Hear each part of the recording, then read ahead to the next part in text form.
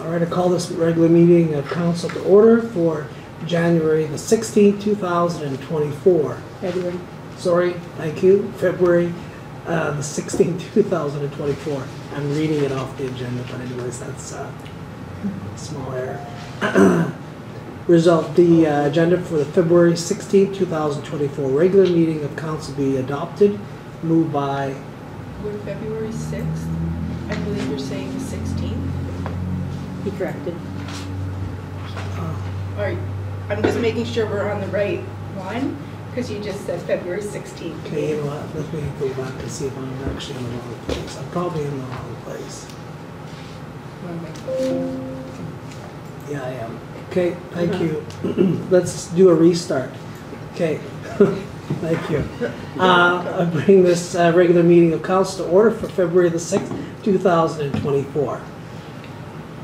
Result of the agenda for the February 6th, 2024 regular meeting of council be adopted. Moved by Councillor Medwid, seconded by Councillor Powell. All in favor? It's carried.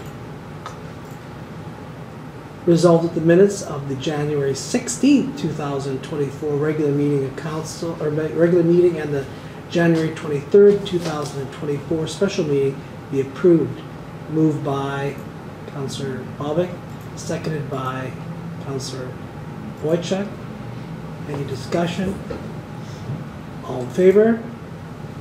It's carried. All right, moving right down to 6.1. Result of the letter requesting a street light installation from Dennis Adamchuk and Carla Vopni be received. Moved by Councillor Boychuk, seconded by Councillor Whyte. Any discussion on the correspondence? Councillor Medwid. A couple questions. How many requests for lighting do we currently have on our list, and has there been any thought to putting action to submitting an application for the criminal forfeiture funding for lighting in the town and areas we're lacking? I'd have to check if it can be applied for that, but if it can, we can definitely apply for it. I don't know if it covers that, so we'll have to check on that. Mr. Harvey, you had your hand up prior to? Yeah, I was just gonna say, so for this one, most of the lights are about 100 to 120 meters apart, and this would fall within that, like if we go on the south end, and I'm just waiting for Manitoba Hydro for a cost.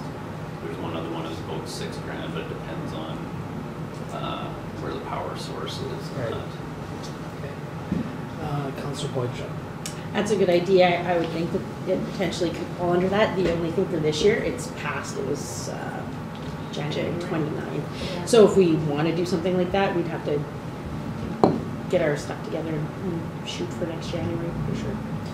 Okay. On the correspondence, Councillor Bobick. So this means the lighting's going ahead? Not necessarily, but we'll just get the quotes first. I'll get the cost. I'm just waiting for the cost, and then I'll let council know the cost.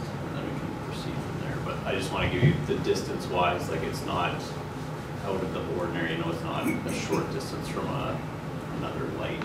If we put one at the south end, it would match the spacing of the rest of town, kind of thing. Councillor Whyte. And when it's appropriate, I'm assuming you would send a letter to the Adamchuks and say, here's what we're doing, here's what we're working towards, so they know what we're looking at. Thank you. Councillor Bobick. So, I'm just wondering why this is even a council decision. I'm just wondering, if you have a budget, is there any money left in your budget to do this? Why do we have to involve the council? Well, the budget, it would be in this year's budget if it's going to be, so. Okay. Well, I guess I could go back to this year's budget. Did we use all of it or lighting? That's something that I just, why are we waiting on this? Go ahead. This is just to accept, we discussed not putting it on this. This was just to accept the request. Council knows about it. The street lighting budget is pretty the same from year to year. We don't have new lights going in, and it's around $77,000 a year. When we add a light, it could cost as much as $10,000. So it is significant. Do we have the ability to pass it without telling you? Yes, but something like this, we let council know. The purpose of it is definitely just to make sure that we are aware of the correspondence. Okay, so we're under the impression then, so the next council meeting, will there be a decision made? What I'm getting at is when will the ratepayers find out that this is a go-ahead or not? Well, again, It should be next council meeting if I get the cost from hydro between now and then, which I should. Okay, thank you. I was just going to clarify, the letter is actually addressed to mayor and councillors, which is probably why it is under our correspondence. So it's to let council be aware of the communication. that's the correspondence. So any further discussion? All in favor? It's carried. 6.2. Resolve the RCMP Municipal Policing Service invoice package for the period October 1st, 2023 to December 31st, 2023 be received. Moved by Councillor Powell, seconded by Councillor Medwid. Any discussion? Councillor Whyte. I was talking to Sergeant Henson yesterday, and he says if it wasn't too much work impossible, he's got the 5 years, 20 to 23, 24 on there. And I said, could you convert that to a bar graph? Because it's just a big page of numbers. You've got to go down each number and track back. If we're a bar graph, we could see changes over time, which is what Councillor Whyte, we're speaking about the invoice. We're speaking about the invoice. I accept that, but we're talking about the RCMP and whatever. Okay. You can bring that up actually in your I will. number. Okay. Any further discussion? All in favor? It's carried. 6.3. Resolve the correspondence from the Swan River District Community Resource Council requesting a shuttle service be received. Moved by Councillor Medwid, seconded by Councillor Powell. Discussion? Councillor Medwid.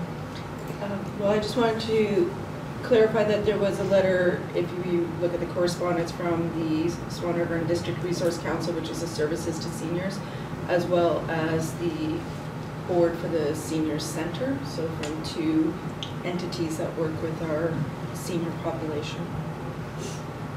Okay, so this is correspondence. All in favor? It's carried.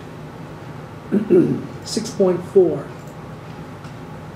Resolve the correspondence received from Roxanne Hutchinson, Director, Arts, Culture, and Sports and Community Unit, Major Agencies and Program Support Branch, Manitoba Sport, Culture, Heritage, and Tourism regarding approved ACSC Project 23LC-050 Swan Valley Arena and Recreation Facility, dated December the 27th, 2023, be received.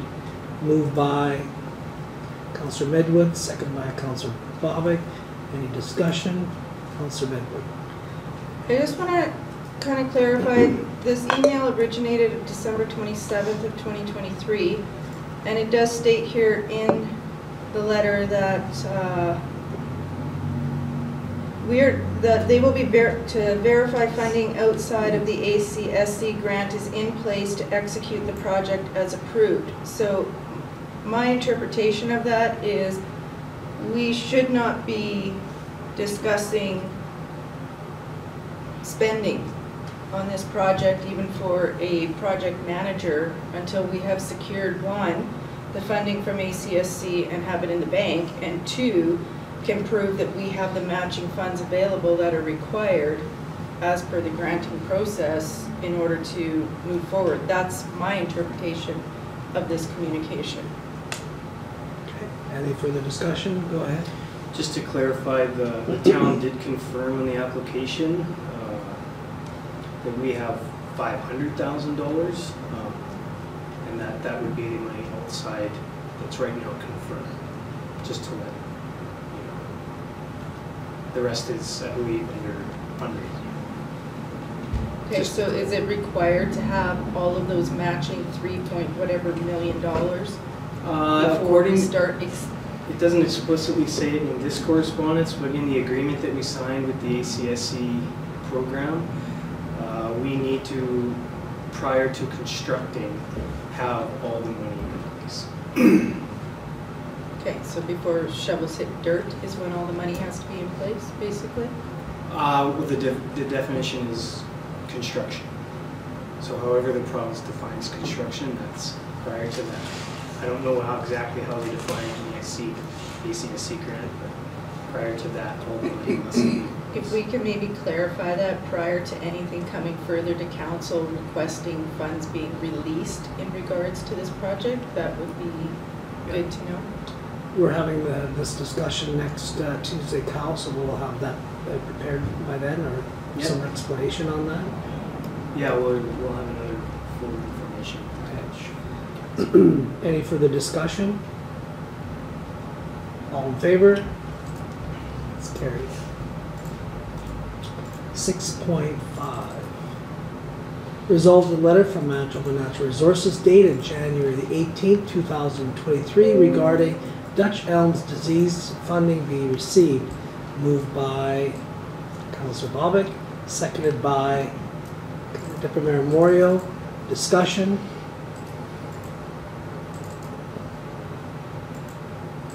Mr. Harvey, anything on that? It's just an annual grant for taking care of the Dutch elm disease trees. Okay, Councillor Whyte. Are you communicating this information with the Urban Forest Committee? I can send that out to them. Thank you. Okay.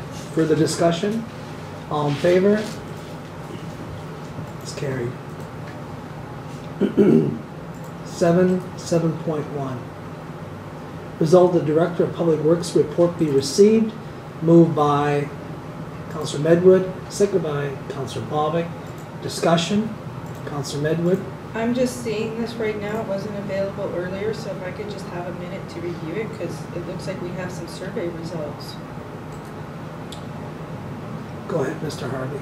Yeah, and we can bring this up again at a council meeting if council wants. I just got back today, so I just compiled it today, and that's why it didn't go up until late.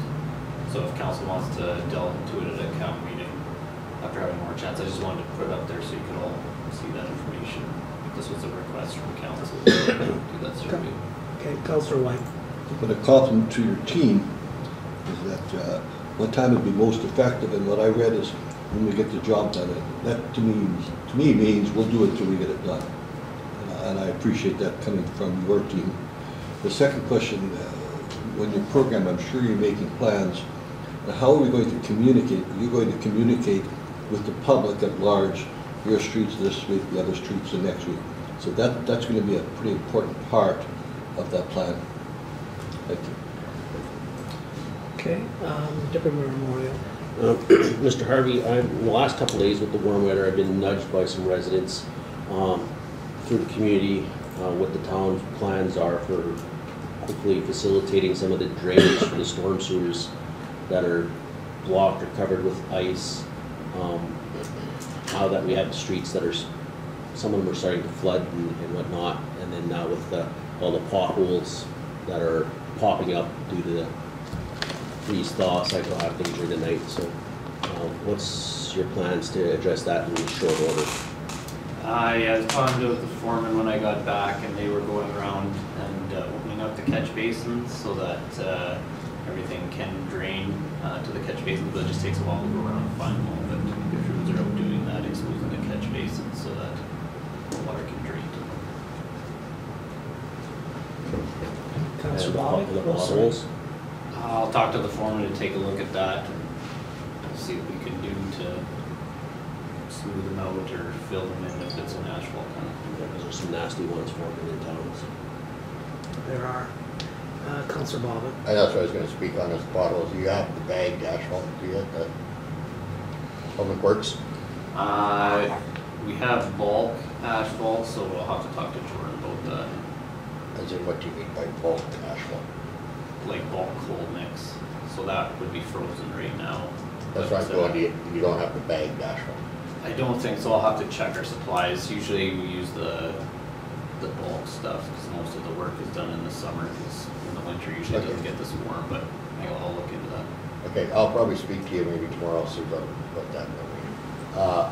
Who, where, if there's manholes or stuff like that, that as a concern on the highway through Main Street here, is that something we look after, or is that something we have to make highways aware of? Sorry, what was that? A manhole on Main Street, if there's a concern about that, is that highway's problem or is that our problem? The manhole would be our issue. Okay. Thank you. Councillor Boychuk and then Councillor Medwid. I had this brought up to me as well, and one of the spots mentioned for pretty bad pothole was in front of the post office. I'm just wondering if this would be something like that we would urge the community, if you notice one of your drainage drains are frozen, to just call the town here quick. Like that would be the best thing to do, and then we can go and mitigate that problem right away.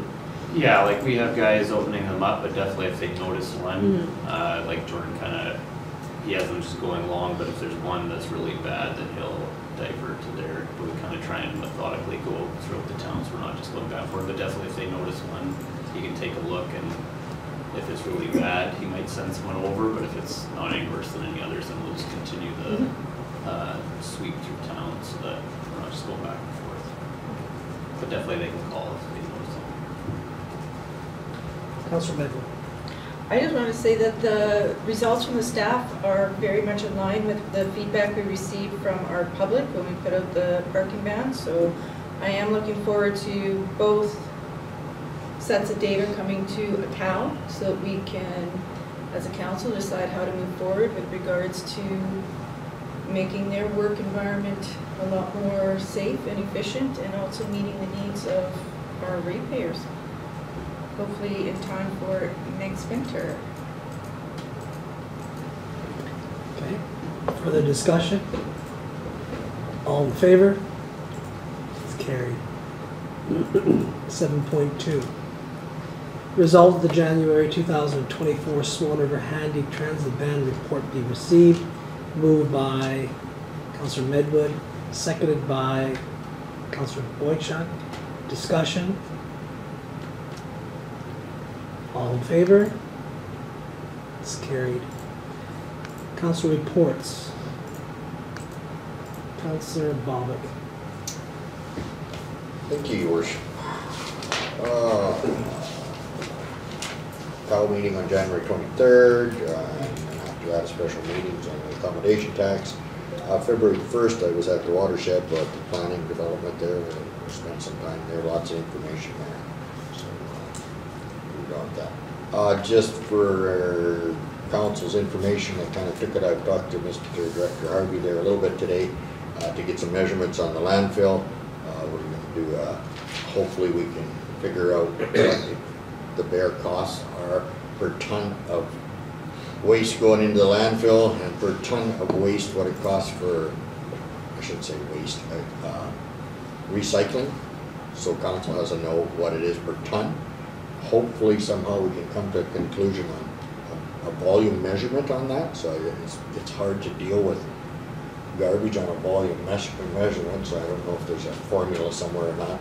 So I guess what I'm getting at is to give the council an idea on the life expectancy of the existing landfill we have. So we'll do it with what terms we have here right now.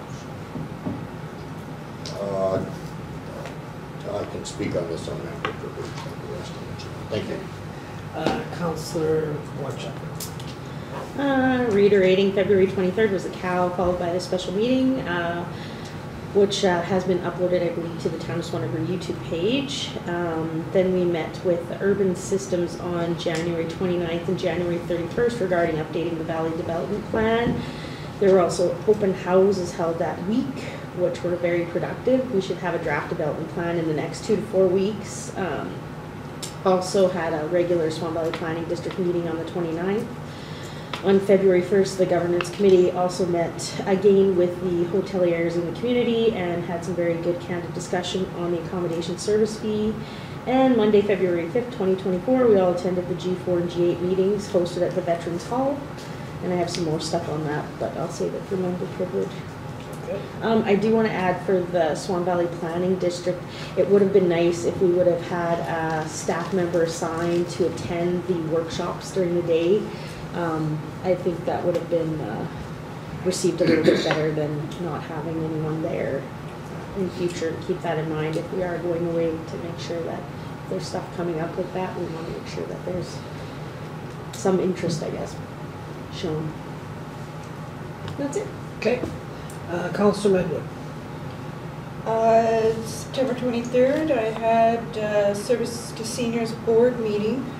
It came up that we have not received a response regarding the communication sent to council. It was addressed in the December 19th meeting, agenda item 6.6, and the Services to Seniors has not received a response in regards to that communication. What was it for, sir? It was their concern regarding snow removal. So if we can just double check, because at the time of the meeting, we had not received a response. Also, I attended a Support for Services to Seniors meeting, as well as a follow-up meeting with the chairperson in another Service to Seniors chair in another region, to wrap my head around the fact that Service to Seniors is subsidized by PMH.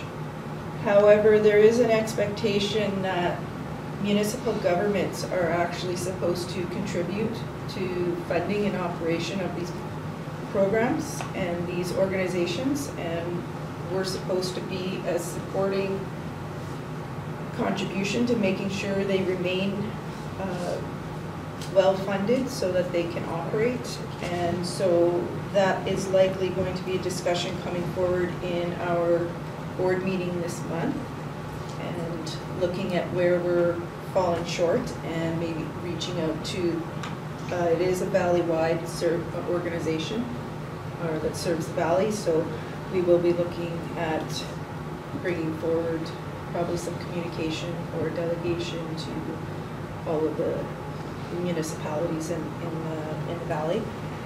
I have attended the CSWB bi-weekly and monthly community of practice meetings.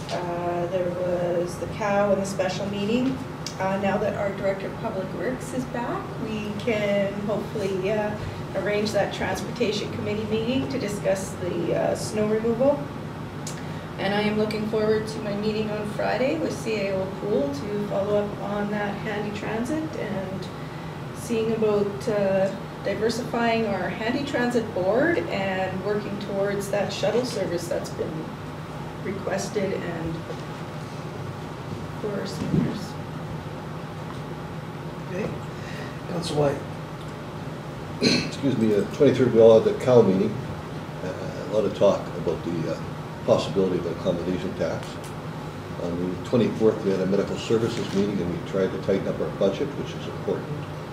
Councillor Deputy Mayor Moriaux is a stickler at that. I appreciate that. We looked at our incentives, and they're very broad spectrum. Bierman is looking at touching base with all the graduate nurses in the valley, and he's taking a lot of that right out of the newspaper where they're going from, the grade 12 kids. And we'll also be following up with tours of the school. And David, Deputy Mayor Moriaux, is setting up a template where we're going to touch base with the 16 doctors who we met at Steinbach and possibly get hurrying them up back to Swan River, to the valley as a whole. On the 5th, I had the LP SAC meeting. We're looking at their 2-year plan. It must be frustrating being a corporation when we have a 2-year plan. There are powers that aren't making it go faster. And they've talked a lot about moose habitat. It's a big deal to LP, and they're trying to make sure it's protected and enhanced. And then the G4 meeting, G8, getting into perspectives.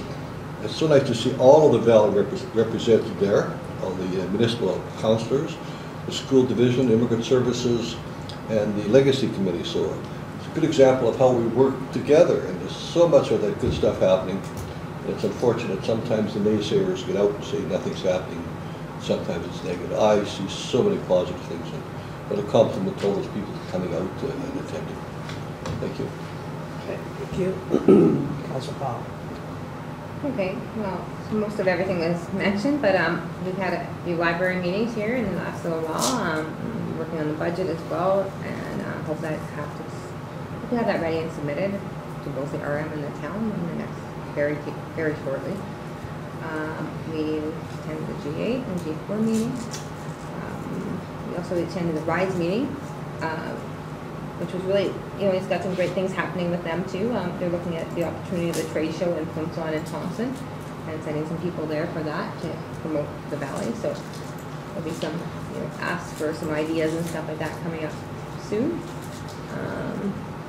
The G8 and the G4, it was really great to see everybody together, and it's great to see the organization that presented. There's some very important things that entities in their community, so it's great to see that. Just like to mention, thanks to Tammy Chief from the Northwest Métis Council for joining us to hear as well. It's important that the MMF has lots of investments and so lots of other Indigenous organizations, so we have to keep them all included in this. Just another thing that came from that meeting last night was the talk of the CT scanner and possibly of it being here in June. I think this is exciting news, and I think there's something we have to move forward to, and something we should, as soon as we know and soon have concrete evidence, we should be making sure the public knows this too. Deputy Mayor Moriaux. A lot of meetings in the last 2 weeks. The majority of them have been talked about briefly, but a handful of general government committee meetings on various issues, and meeting with the hotel owners group regarding the accommodation bylaw, where we had some back and forth conversation.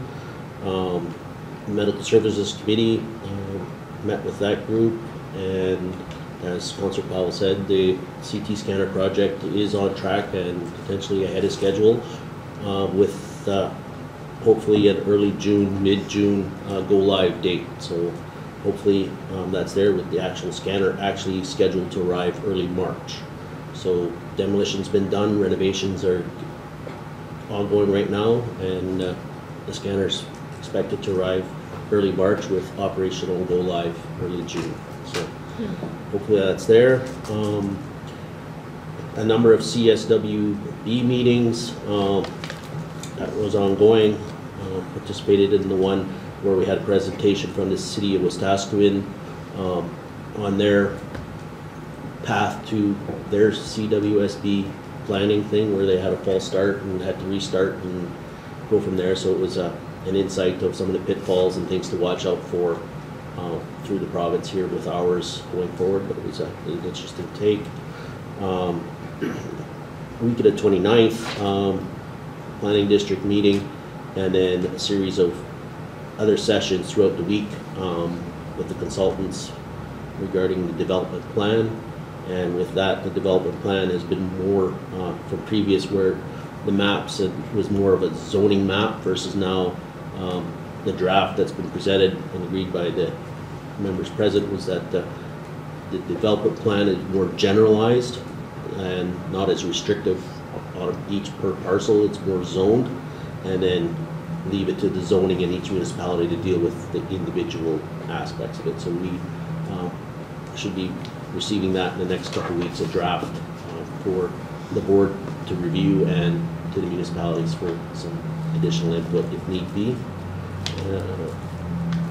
And then the G4, G8 meeting last night, and then also a number of, we had a fire board meeting, and along with other meetings with the fire chief to continue getting the administration process completed, which is almost completed and well on its way, along with finalizing a draft budget for the board to see in the next little bit, and then sent to the two municipalities here before the middle of February to be blended in with the municipal budgets.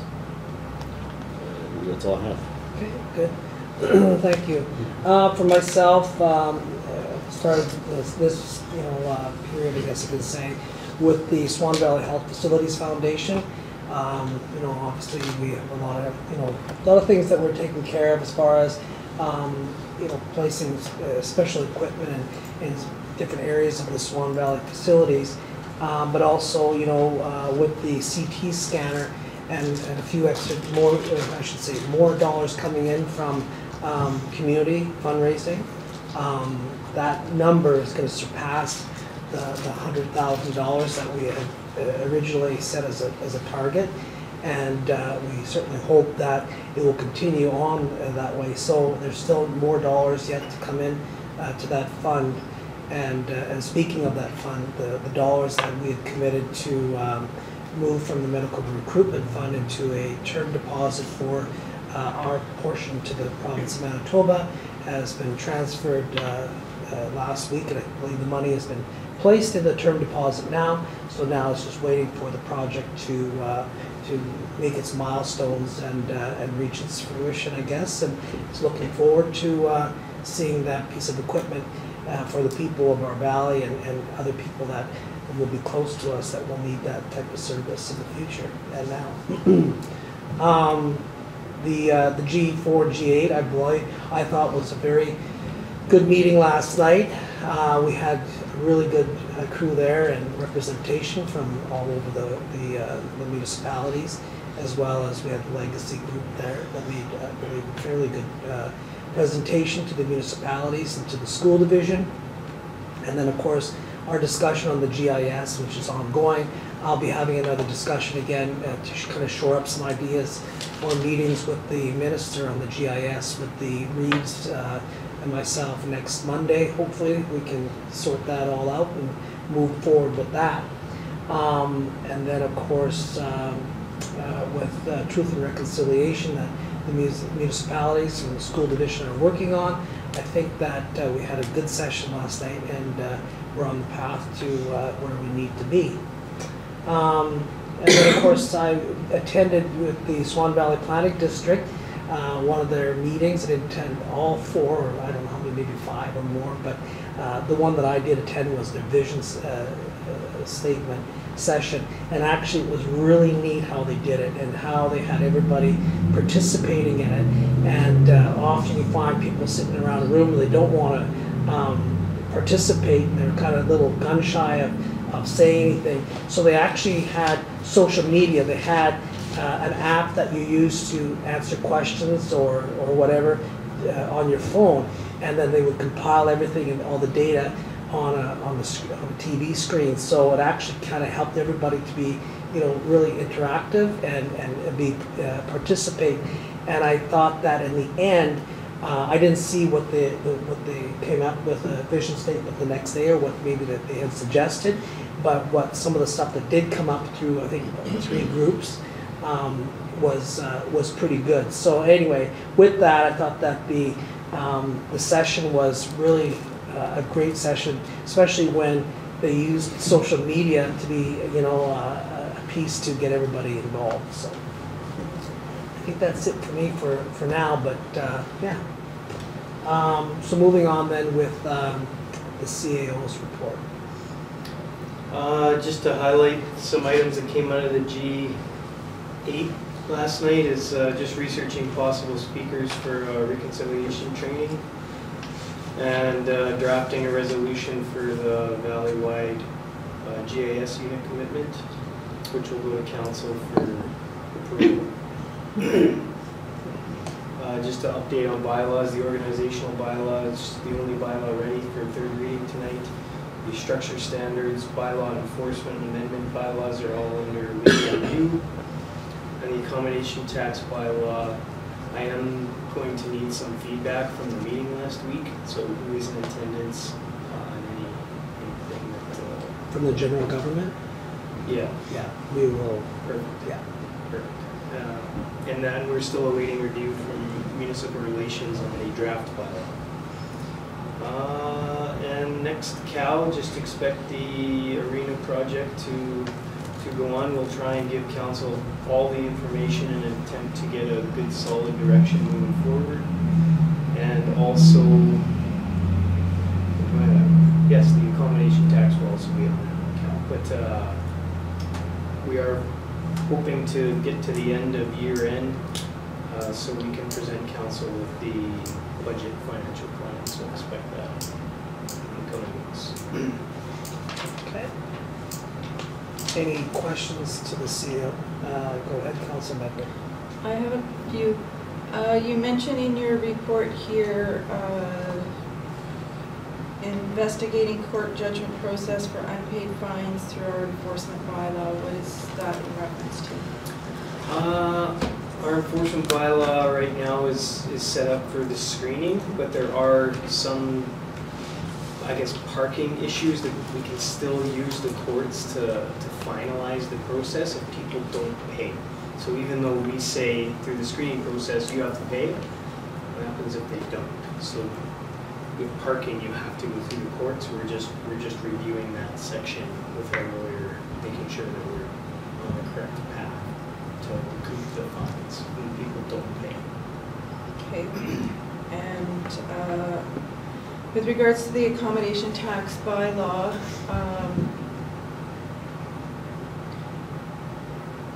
have you reached out to the Airbnb? Twice we have sent out ads to attend meetings in this office. We've had one letter, I believe, from Airbnb. One letter. Okay, and has that property owner been communicated with directly as we do the hotels to engage? And have we reached out to the contact from Airbnb? I did say I have that information if it's needed and can provide it, because she did say at the AMM convention that they're more than willing to provide that mediation. So if you need that contact, I can provide it. I have that because I was the chair of that meeting, so I have that person. So we should and be I have been also in reaching- communication with the person as well. Okay, so we should be reaching out to them to make sure they can then communicate to the known Airbnbs so that we can have that roundtable.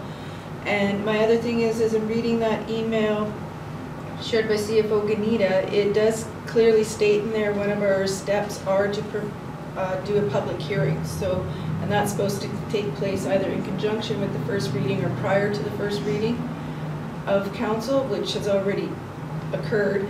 So when are we putting out the notifications and scheduling the public hearing?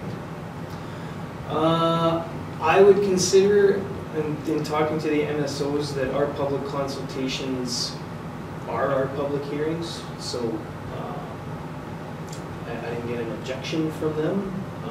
It's what council wants to do. If you want to have a formal public hearing, we can set that up. We have to follow the requirements to do so. So there's an advertising time. We met those in our, we called them public consultations because they happen in CAL meetings. We can have a formal public hearing during a regular meeting of council. Up to council. Okay, go ahead. So in other words, we've met our requirements. That's not really my interpretation of what was given, but. Okay. Anything further? Councillor Bobick. Just to speak, we're going to be going into budget here right now on management. I don't know if you would be looking towards a direction from council as what council would be happy with as in budget purposes and percentage-wise is like there. So how do you determine when you're doing a budget, is council going to be happy with a 10% raise, or going to be happy with a 2% raise, or are we going to be happy with a -5? Like, how do you determine that?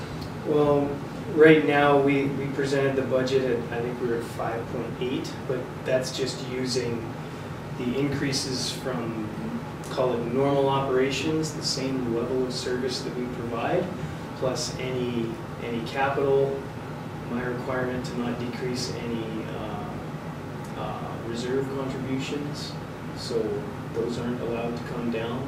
So their council obviously can change all of this stuff, but the mandate that we've been trying to hit is no more borrowing and increase our reserves so that when things go wrong, we do not have to borrow, raise taxes. We want a consistent tax increase. We don't want zeros. Those are the mandates that we want. But I guess to answer your question, we have no indication from council that you want to cut any services. We have a lot of capital projects that we need direction on and what we are going to do. So I see when we do have that financial plan coming, we will discuss the capital projects and what council wants to do. Right now, we presented a budget that has no borrowing for 2024. We want to keep it that way, but it's going to be easier said than done. Like I say, we're at 5.7. Once you see the financial plan, that you didn't get that at the presentation. It was just the PowerPoint. But once you see that, you can go through each line in transportation, recreation, and see what we can do. I guess my question is that as a counselor, sometimes you need to see what cuts will need to be made if you wanted to lower, you know what I mean? Instead of waiting till after you budget. This is plan B, this is plan A. And we'll go through that when we get to the Okay, budget but I mean, process. when does he get direction if that's what we want to see? I've told the CFO I'm giving him time to do the year end, Okay. because in the past, we've really berarded him with, we need to get the budget done, but we have requirements from the province to get our year end done, and a lot more requirements from the province that need to move into the MSO portal. So he's dealing with those right now, but he knows at the end of February we're coming for the budget items. But he also is requiring budgets from our boards, the airport, the library. All of that stuff needs to come in order to get a really close budget. Thank you. Okay, anything further? All right, thank you very much. Then we shall move on, 8.1. Whereas the Community Foundation of Swan Valley is a charitable organization that is focused on the creation of permanent endowment funds, and whereas the Community Foundation goals include the promotion of philanthropy and the Swan Valley sustaining permanently endowed funds, fulfilling community needs, and providing community leadership. And whereas the Community Foundation promotes the development of children, youth, and senior programs, promotes the arts, cultural, and heritage activities, and promotes the enhancement of the environment. And whereas the Community Foundation supports health, wellness, sport, and recreation, as well as other community activities and facilities. And whereas the Community Foundation is a vehicle for donors to contribute their cash, trust, bequests, or real property to maintain permanent endowments that will build and improve our Swan Valley community.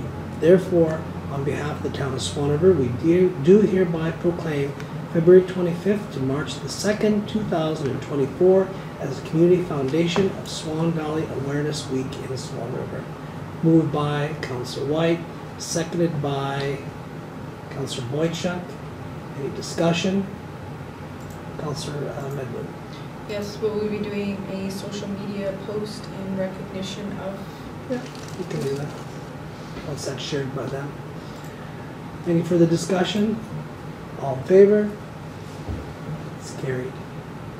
10.1. Resolve the accounts as follows by hereby approved for payment. General accounts checks number 31197 to number 31257 totaling $788,562.62 as listed on Schedule A. Checks number 31250 voided due to duplicating check number 31229. Payroll accounts checks number 5412 to 5416 totaling $122,655.13 as listed on Schedule B. Direct deposits payments totaling $785 as listed on Schedule C, and direct deposit payments totaling $149,688.77 as listed on Schedule D. Moved by Councillor Medwid, seconded by Councillor Powell. Discussion. Councillor Medwid. I have a few questions. First one being is the, sorry, let me go to the highlights.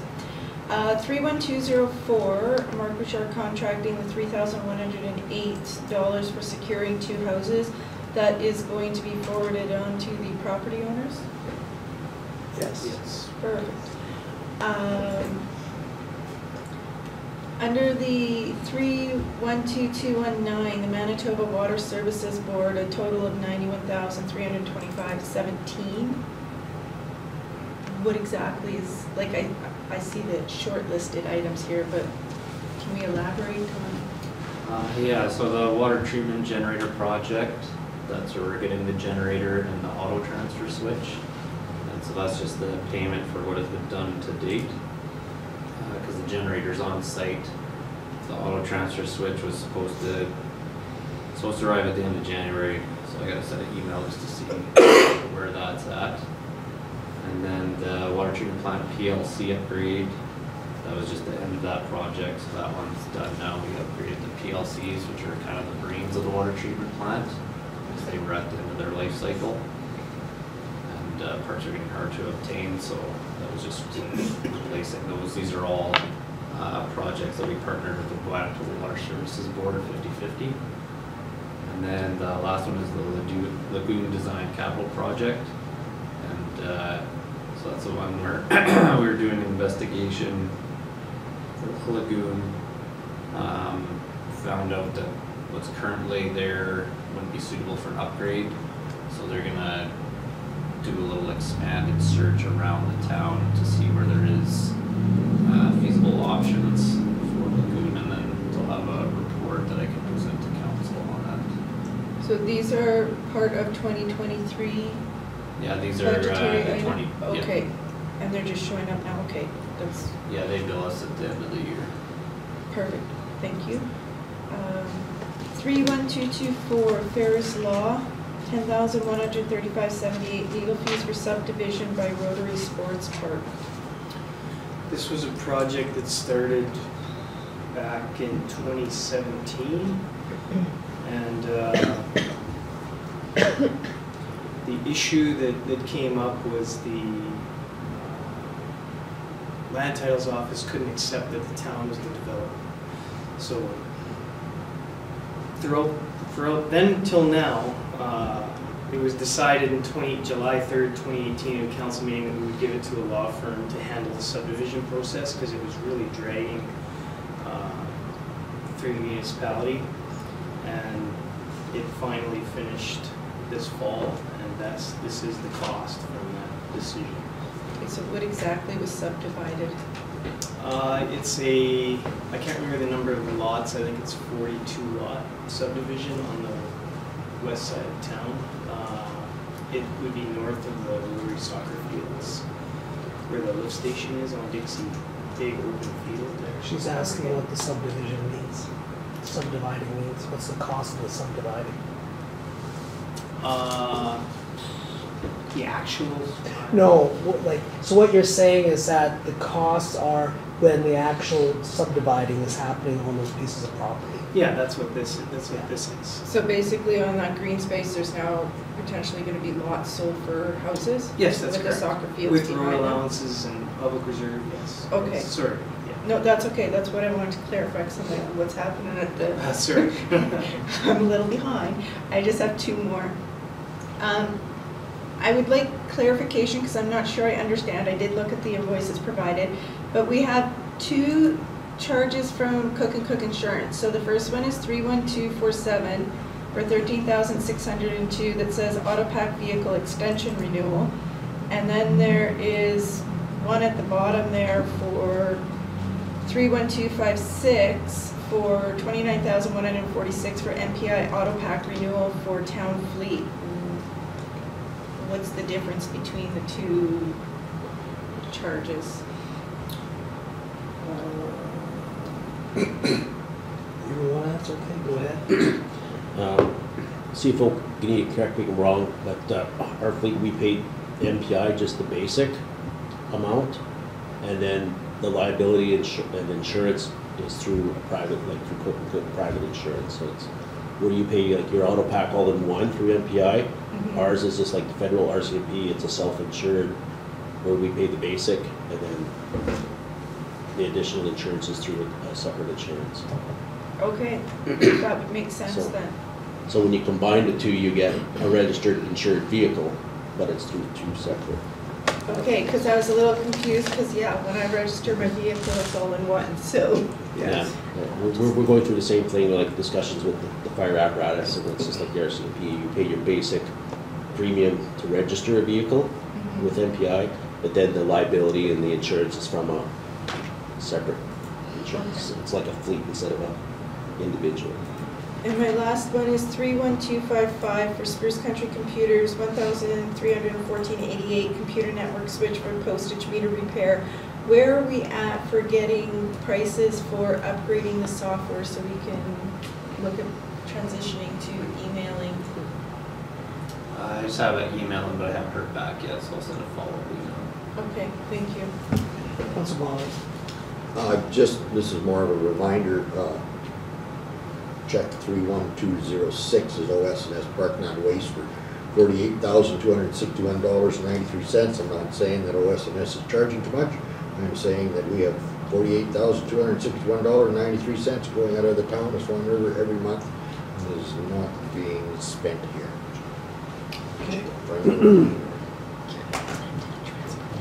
And further discussion? All in favor?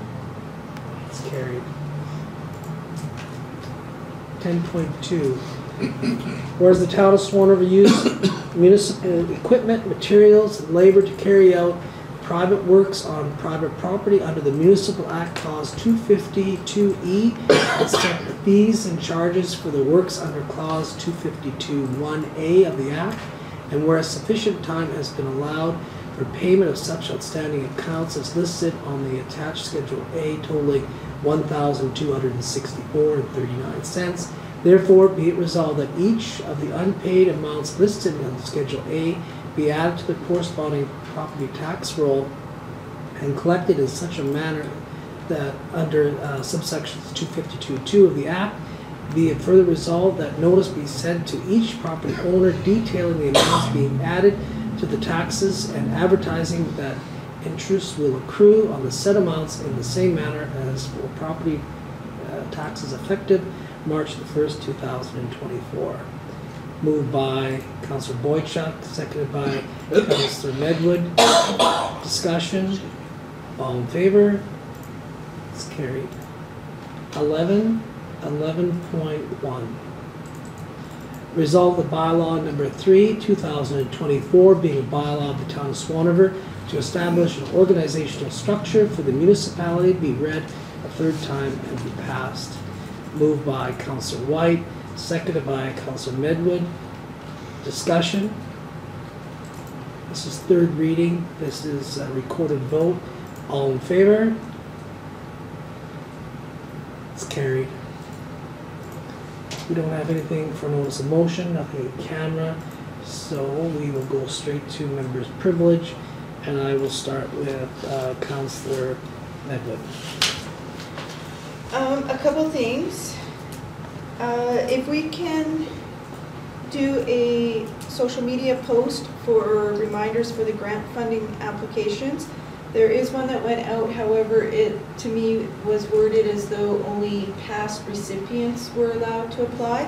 So if we can do another one that is transparent and basically as per our bylaw references the fact that any nonprofit or not-for-profit organization is welcome to apply, that would be appreciated. Recycling, can we please add that to our transportation committee meeting with the snow removal so we can discuss working on some of those tenders, because I was under the understanding at some point that we were putting tenders out and making sure they were worded so that it would possibly attract options other than the automated bin pickup that might be more cost effective. So I would love to see that. Okay, well, we'll let the committee work on that. Yeah, I would love to see that. That's why I'm referencing my chair across the way there. And I'll just say that we'll probably wait till we get a little bit more information on that, tonnage and stuff, so we can all do this snow recycling and landfill and so. Let's have that meeting and talk about it. Okay. I need facts first. Anything further? I believe, that's it. Thank you. Councillor Whyte. Just trying to read my chicken skirt. I think there's a significant hockey game in our community on Friday night, I believe. The Stamps are playing as a fundraiser for the Cancer Society. And it's something if listeners can attend, it'd be great to support that family. And compliment them for doing that, which they're doing. On another important note, I can tell you that Mrs. Powell to my right is entering her 25th year of marriage. It was her 24th anniversary last night. So congratulations on that, young lady. Thank you. Councillor Powell on that note. On that note. Okay. Yeah, no, there's it's going to be a very busy weekend in Swan River, so hopefully everybody can take in. I know that there's supposedly 16 teams coming for volleyball. There's also going to be the hockey rink is going to be hopping. There's, I think it's 8 teams coming in for a tournament this weekend for them. And then the Stampeders have, the Campbells that are putting on Amara Amigos, basically sponsored for cancer care. And also, I know the Stampedes are also having their parent appreciation weekend. So it's going to be a very busy weekend. So hopefully everybody can get out and support them. I went home after our meeting the other night, or last night, and I said to myself, I'm trying to figure out reconciliation. Really, I know the calls of action for reconciliation, but I actually I had to call my mom, and I had to say to her, okay, my mom was a residential school survivor, so I said, what does reconciliation really mean? Like, what do you take it as, and explain to me? So, and she sent me this, and it was kind of just like a little thing of what exactly she defined it as. Of course, I'm going to lose it now. Wait.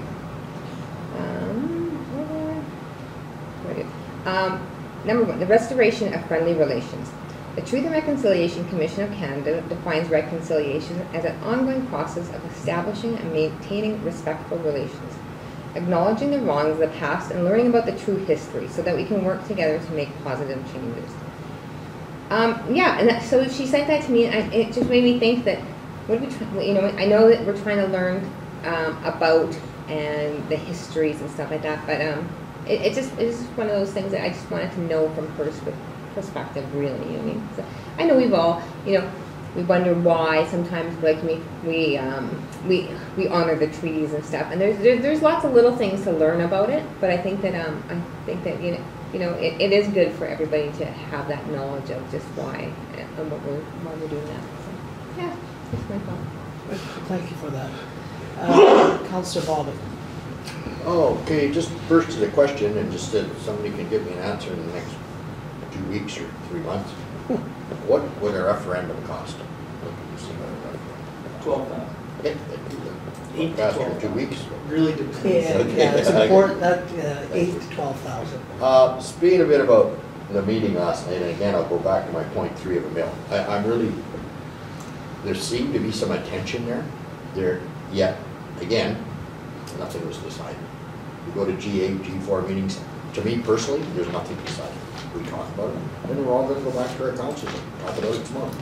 I really think that I'm going to talk to CA Poole about bringing a resolution to the next meeting that we will step up to the plate and say so much to go to G8 meetings if everybody else follows. I think we need to be the leaders on this, because I don't actually believe there's anybody there that is going to do the same thing possible. So I think the town of Swan River needs to be a leader in this and move forward. So look forward to that coming. With that, we talk about shared services, shared this and shared that. We have an opportunity right now, the Village of Manitoba or Swan Valley West is talking about a skate park, or a splash park, excuse me. Maybe we should be looking at what we can do to help them. We know we've always asked them to help us with our arena, or help us with this, so maybe something we should look at before we go into our budget is what could we do to move forward, help them move their project forward. I think in good standings with them, and I don't think it's a problem just to let us know. My thoughts on that. Director Clouson, just that they're in a busy place, everything's good. I'm just wondering, it's hard to pick out who arena staff is. Is there a thought of, I don't want to say uniform, but something that sticks? I don't know the gentleman that worked there, but if something was going wrong, I wouldn't know who to go to. I'd probably go to the canteen. You know everything there. Pardon me? Yeah, yeah, exactly. But I mean, I'm just a thought. They'd be happy to wear flagged hats. Yeah, they all got hoodies and things like that. So I think they don't like getting them dirty, but we could definitely look into something. Well, don't we supply that to them? Like we supply them safety equipment and stuff, like high-vis vests and stuff. That's an option. They could wear, they'd be visible, but I could take it back and ask. Okay, That just wouldn't be an issue. food for thought. So. Yep, thanks. Okay. It's your turn. Okay, I just would like to mention, if you could get me the information on what is wrong with the lagoon. I'd really like to know, point form, what the dilemma is with it, and that's pretty much it. You went once time, but I just want to respond to something that he said. If it's called a uniform, I believe in Manitoba, the employer is required to provide said uniform. So if it is decided that the arena staff should wear certain attire so they can be identified, then yes, I believe the town of Swan River has to provide that. this is not a time of debate, but I'll let you finish. So, I just am going back to the fact of the safety, they should have vests on anyway. Yeah. You got Zambonis backing them and stuff like that, they should wear vests. That would probably be sufficient for that. There's not too many people come to a hockey game to wear vests. Thank you. So Boychuk. So I'm going to piggyback on a few things that have already come up. I really feel that the meetings that we host there, the G4 and G8, I would like them to see the attendance be mandatory by all municipal councils, First Nations, Métis governments, and held on a more regular basis. If the Valley truly wants to be working together on a regional basis, I think that the only way to do that is to keep coming together, and the more we come together and the more we talk about things. And like Councillor Bobick had brought up at that meeting and previously, putting a certain percentage of that mill together for that group to make those decisions with at that time, and actually carrying some weight and some value, I think that would also bring people to the table there if they know that their ratepayers' funds are there and you're going to be voting on things that they'll be doing. I think that'll get maybe those individuals that might not think that there's, you know, the importance of coming to them. And then the other thing is you also lose a lot of the communication that goes on right at the time. Like when somebody tries to go back and communicate that to individuals, and I'm not saying everybody can be there all the time, things come up and things happen, but you lose some of the message, I think. I do feel it's very important, and I really like the idea. To piggyback, yes, Friday night, February 9th, the Mayor's Amigos and Joel Campbell game night. The funds are being raised for Cancer Care Manitoba program. They're having the first ever player shootout. Bidding takes place in the first intermission, so make sure that the community comes out and fills that old barn and support this very special night. And if that's not enough, Saturday night's game is the Stamps Cash Lotto draw, so if you haven't got your ticket for that, you better do so quick. And if you're bored during the day, please come out and watch the U11 hockey tournament that's going on there, as well as the volleyball that's up there. Our community is bringing in a lot of events and a lot of business for our business people here, and hope they appreciate the effort that goes into that. As far as the Swan Valley Legacy presentation last night, I hope it helped the surrounding municipalities to understand that it really is very much in the preliminary stages of planning, and it was basically to open the communication between this, and I want to reiterate this, I don't know how I can say this volunteer group that has come together to assist the community in getting this project done and taking the time out of their busy work schedules to do a lot of legwork and take a lot off other plates, whether it's our administration, whether we have assistance from our surrounding areas. I just want to make sure that people understand this is a volunteer group, and I know that some questions couldn't be answered, maybe to some people's liking, but it was just to go and show that no, things haven't been done, things haven't been planned without our surrounding municipalities. It truly is in the infancy stages for that, to those decisions to be made, and no one's being left out of anything. And we really truly do need all municipal governments, First Nations, Métis governments, school boards, and local businesses and residents to get behind it if it's going to succeed. It needs commitment from the Valley. And that's, the one other thing you mentioned, the lagoon. The one question I have with the lagoon is the sludge measurement. So I know we had the other things, but what did the sludge start at and where did it end? I know it's sticking a stick down and poking, but I still want to know where it started and where it ended at the end of that EMF 1000 treatment for. Yeah, I can send you the measurements. It was essentially no significant change this year. But was there last year? I thought there was a. Last year it did go down a little bit, but to me that's within the margin of error of the measurement. Just Yeah. because we're on a boat, it's not moving, but the wind's pushing it, and I'm pushing, into the sludge and then stopping when I hit the clay base. Mhm. And there was a few centimeters, but I don't know. To me, it would be hard to say that for sure was a decrease as opposed to just variability and Okay. where I'm pushing into essentially. Deputy Mayor Moriaux. Just one thing for me, and it's more of a public safety message. It's been something I've been witnessing, especially over the last couple of weeks in the school zones. Traffic, especially in the last 2 weeks, has been an apparent, I wouldn't say, conscious, but an apparent disregard for school speeds zones, school parking, bylaw parking infractions, parking in the T's, parking in fire hydrants, not stopping for kids, almost hitting kids. Like 2 days ago, I almost witnessed a kid at Taylor School get crushed between 2 cars before almost stepping into the lane of a speeding vehicle through. It's just, the trend continues where it is. One of our kids in this community, either at one of the elementary or the junior high or the high school, is going to get hurt or worse, killed.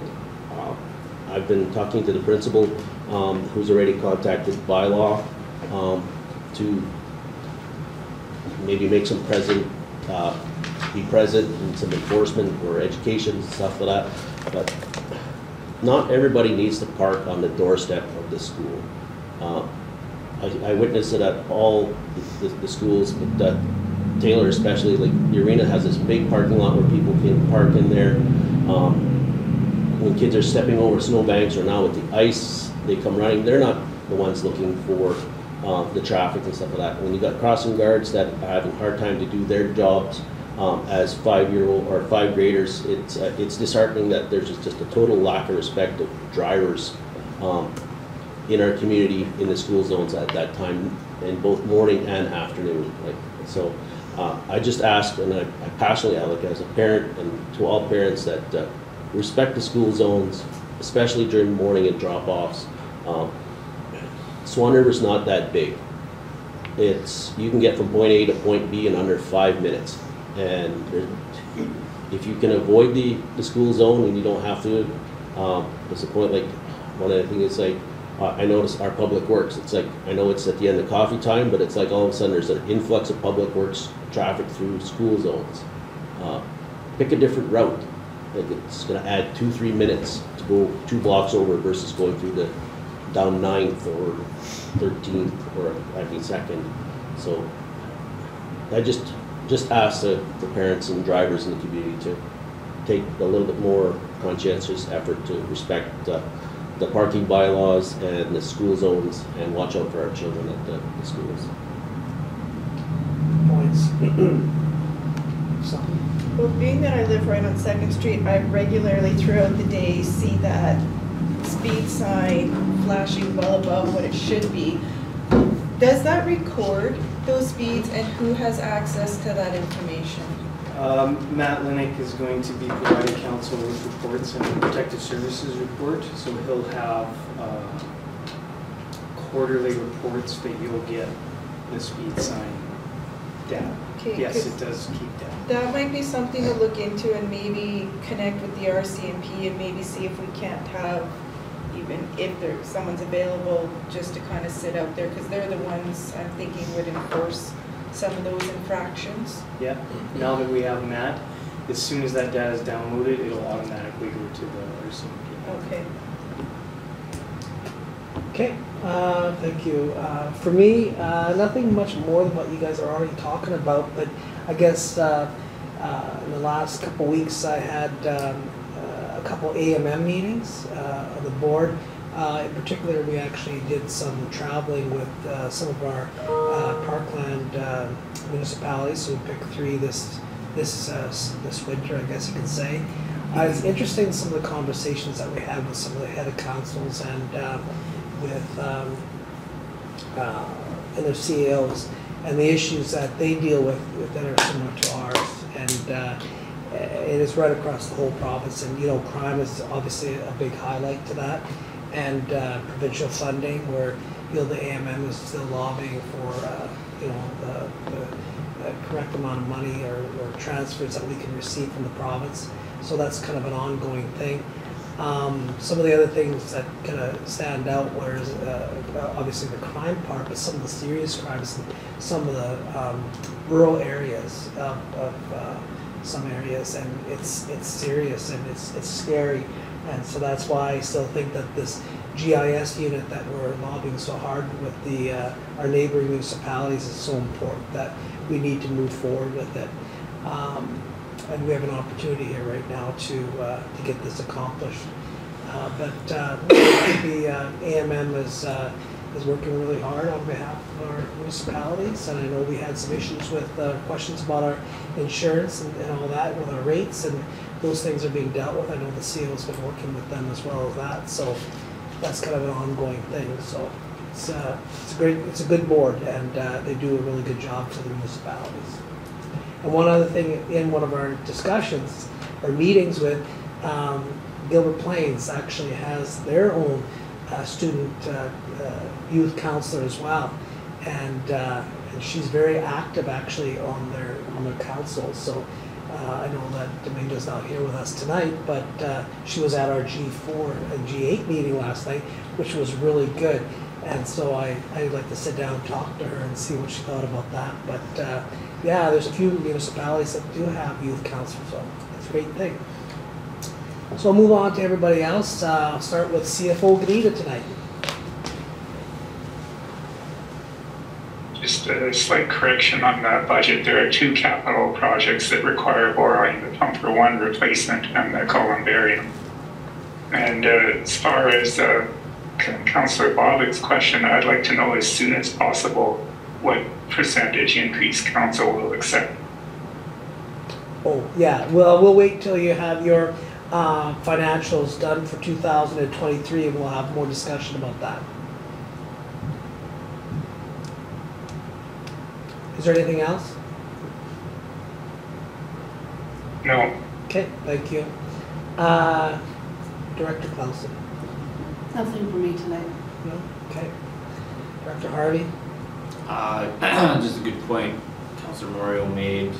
Maybe the next meeting with the RCMP, it can be mentioned if they do have time, if they're doing traffic, to do some patrolling in the school zones, because as you say, it's a small community, so word will get around if a few people get tickets. If they're speeding through, the word will get out.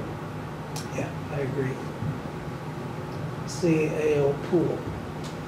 No, just to add that our youth counselor did come up after the meeting last night and wants to be a part of the CSWB program if she could. Not maybe every meeting, but when she can, and see what the school division student body can bring to the table. Okay, I think that's a great idea. Go ahead. Erin, can I just ask, what's the outdoor rink? How's that? Melty. Yeah. We have to repack all the sides on the one in the back.